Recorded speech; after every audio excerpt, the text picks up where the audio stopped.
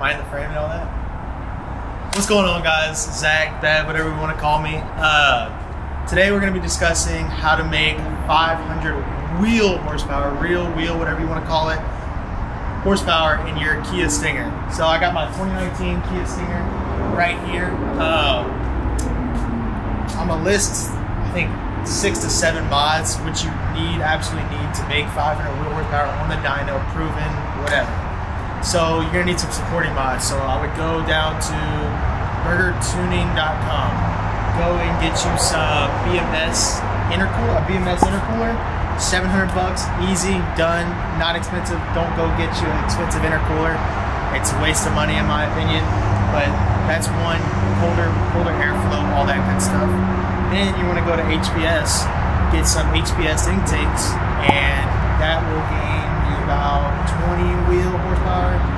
It's stretched, but I did a little bit of research on it, and that's going to be the best, the absolute best, intakes you could buy. I got mine polished, looks the best in my opinion. Third, you're going to want to get some 2-step colder spark plugs. That's going to be for the tune. Later on we'll discuss that. Then you want to get a catch can, BMS catch can. You can get that with the intercooler. That's what I did. I purchased the intercooler and catch can at the same time. But if that's really the supporting mods you need, then you want to get into the big boy stuff, which is obviously the more expensive stuff, and you're going to absolutely hate your life for spending that much money. But you get 500 wheel horsepower in a Kia, so who gives a fuck? You want to go to get some NGT primary downpipes. Those are going to be the best downpipes for the money. They fit perfect. It only took me 3 hours to install it. A lot of people say it's a terrible install. That's why they get the secondary downpipes. It was literally a 3-hour install. I just paid my local mechanic $100 a day after hours. It's not that big of a deal. That's going to give you the most horsepower gain, out of any mod. That's besides the two.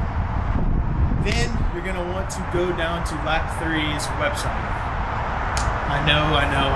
JB4, Lap 3, Torque, whatever. Lap 3 is the most expensive, but obviously there's a reason why it's so damn expensive. So you want to go to Lap 3, get the ECU tune stage 2.5.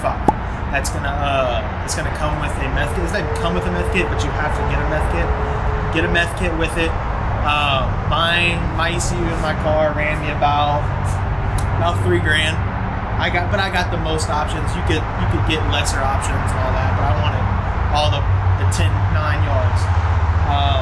But definitely get the 2.5. That's how you're gonna make 500 wheel. You can't get anything else. So the 2.5 is gonna be your best bet to get 500. Then you're gonna go get you the TCU tune. TCU tune is not a power adder, but it's gonna make your car faster, and I highly recommend it paired with the ECU tune.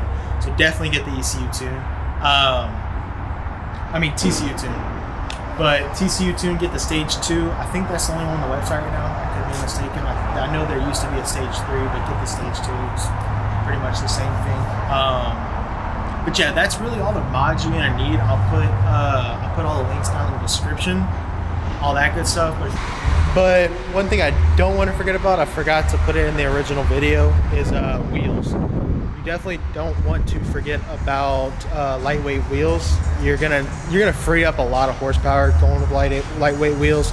So I definitely recommend it. I went with that Fittipaldi FSF 02. They're discontinued, but they're fully forged.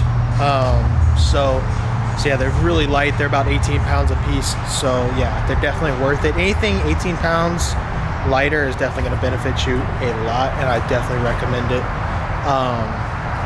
100%. That'll get you very, very close to the 500 wheel horsepower mark very easily. So I definitely recommend that. I'm gonna give you some clips of the wheels and tires that I have on the vehicle or on the car right now. So. Hey yo, is that Sway? No, that's the Sway.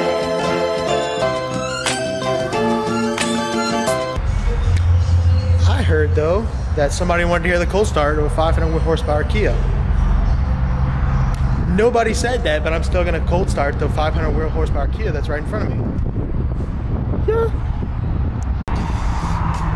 Yeah. Let's see.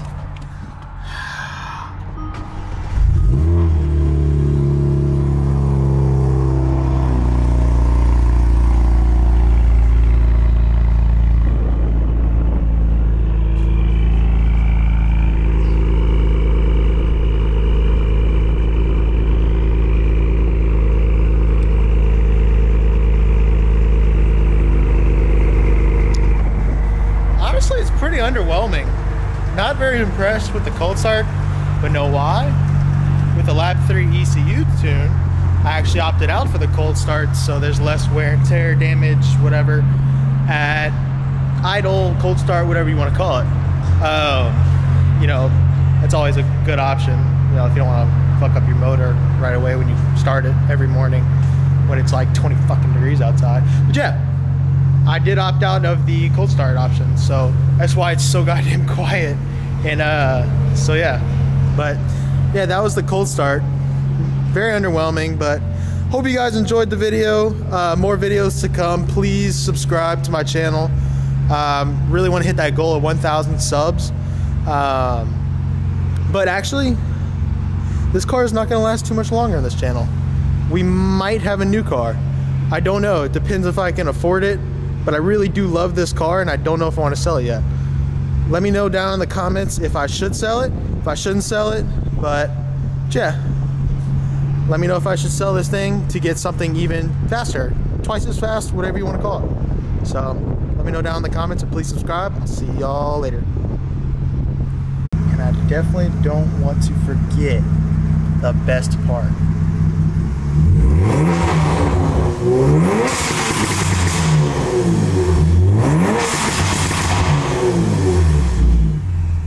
Yeah.